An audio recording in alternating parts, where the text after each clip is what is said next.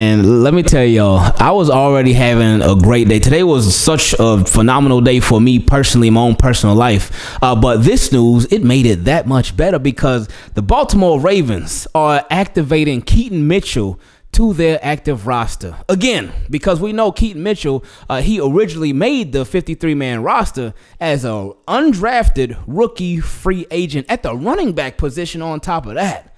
Like with Keaton Mitchell, when the Ravens first signed him, I didn't know anything about him. I was naive to him. But so many Ravens fans were like, hey, this dude can play. This dude can ball. This dude will make the Baltimore Ravens roster. So many Ravens fans told me that. And I would be like, okay, I get the excitement, but chill out, relax.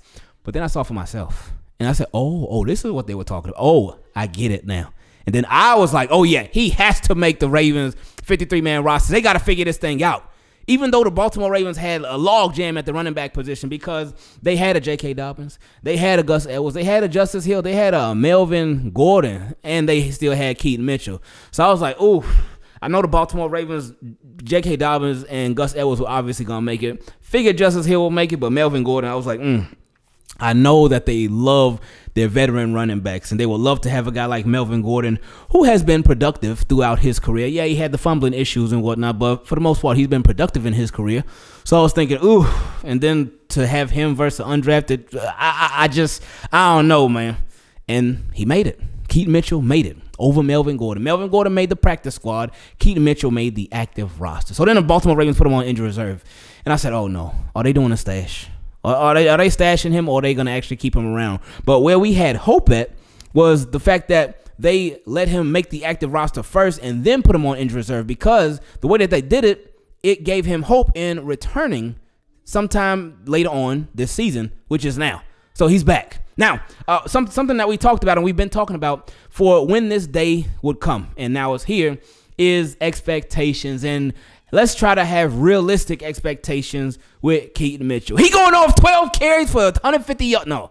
But Keaton Mitchell, I would expect him to get some carries. I really would.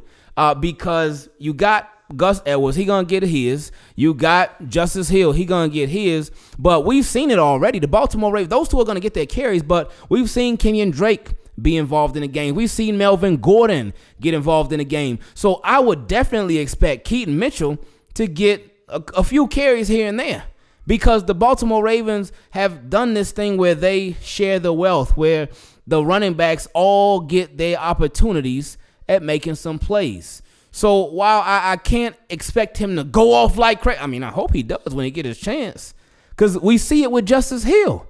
We see it with Justice Hill. Like every game that he plays in, he normally breaks a big play. Justice Hill will cut up a couple times and shake somebody and whatnot and take off.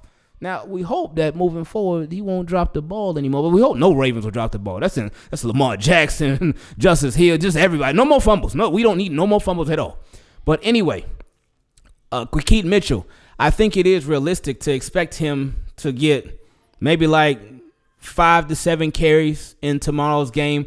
And depending on the conditions of the game, it could possibly be more, depending on if the Ravens are running the ball like that a lot. So we'll see what type of game plan that they have tomorrow against those Titans. Now, it's been said by a lot of Ravens fans, a lot of Ravens media, a lot of Ravens reporters that this is the healthiest that the Baltimore Ravens have been all season. 52 out of 53 players on the active roster participated in practice in full. Only person who didn't participate in practice was Odafe Away, but he's already been ruled out for this game. But everybody else practiced in full, and that is beautiful to hear. That's wonderful news. I love it. We all love it. But something to keep in mind is that even though 52 out of 53 people on the active roster, they practice in full, Ravens still ain't at full strength yet. Y'all know that, right? Ravens still ain't at full strength yet. Now, with Marcus Williams, we talked about it earlier this week. We felt like he's still pretty banged up, like really banged up.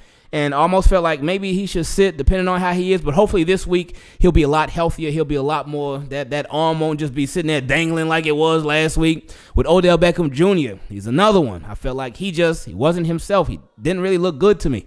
And then when in that fade route versus Joey Porter Jr., it was ugly. It was big nasty. So hopefully he'll be better. He'll be more active. He'll be more loose. He'll be quicker. He'll just be a lot better. But we don't even have it. Tyus Bowser. I cannot let people forget about Tyus Bowser because he's still around. He's still around. He's not on the active roster yet, but he's still around. David Ajabo, they ain't got him right now either. And again, he's on injured reserve too, so he could come back if the rehab goes right. I got my doubts on it, but if the rehab goes right, if it goes better than expected with his knee and his ankle issues, then he could be back later on this season too. So while the Baltimore Ravens are as healthy as they've been all year, they still got a lot more people that they could get back. But the fact that this will be, I thought it was going to be last week, but Morgan Moses tricked me. But this is the week that Lamar Jackson will have his starting offensive line back for the first time all together since week 1. Everybody. Ronnie Stanley, John Simpson, Tyler Linderbaum, Kevin Zeitler, and Morgan Moses. Morgan Moses is expected to make his return to the lineup tomorrow morning against the Titans. So that is very much needed. It's very much needed. Even with the starters, the offensive line still been rough, but it's better to have the starters than the backups because the starters, they the starters for a reason, and they practice together, they gel together, and hopefully they really start clicking. And hopefully this whole offense starts clicking. In my opinion, if the Baltimore Ravens could win tomorrow, and that would be great, and we hope that they win tomorrow, obviously. But in my opinion, for the Baltimore Ravens really to get their confidence back and for them really to show like, hey, we rolling right now, we are really back, for them to show us that they are for real, we need a Dolphins-Broncos type game, and I'm not even joking.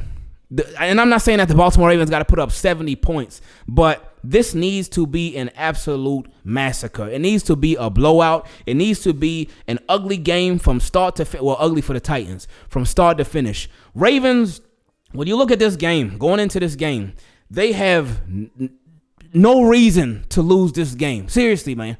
And that's not on no cocky or arrogant tip or nothing like that, but they have no reason to lose this game. Now, we could have said that about other games too. Against the Steelers, they had no reason to lose. Against the Colts, they didn't have no reason to lose. But we see the Ravens with these repeat patterns, these things that they've been doing for years where they be like, you know what? We got all the advantage in the world in this game, but for some reason, we're not going to use it. We're going to make silly mistakes. We're going to make silly decisions, and we are going to find a bunch of different ways to lose. Tomorrow, no. You got no reason to do that, my friends. No reason. This, in my opinion, this should be a blowout. Blowout. Just the same way that y'all got done the last time y'all was in England and in London. That's what needs to happen tomorrow. Because if the Ravens take care of business the right way against the Tennessee Titans, like they should, then they can really get back on track. This is a huge game. They went over there early. You ain't go over there early because they flew over there on Monday. You ain't go over there on Monday just to get whooped. Titans just left on Thursday. So all the talk about preparation and jet lag and this and that. Hey, y'all handle stuff a lot differently than y'all did 6 years ago. Because in 2017, they went over there I think on Thursday, same time the Jaguars went this week. I mean, same time the Titans went this week.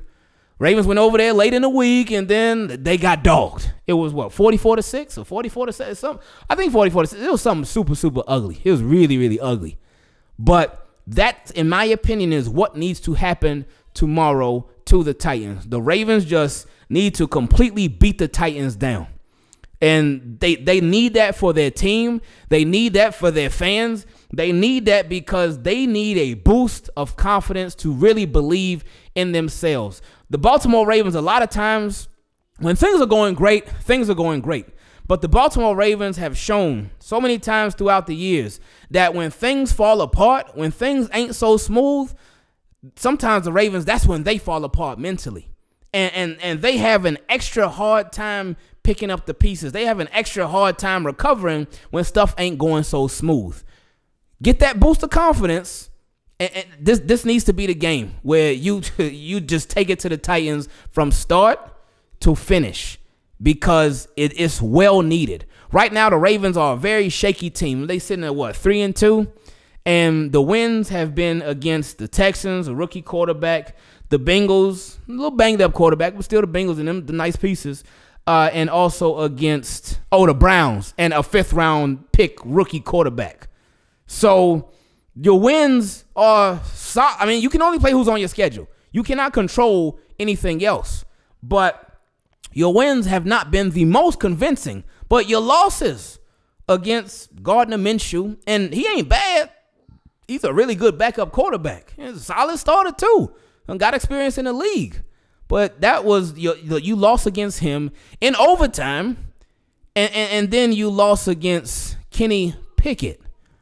And he was having a pretty ugly game throughout, but then in the fourth quarter, the Ravens were like, hey, Kenny Pickett, hey, it's all yours, baby.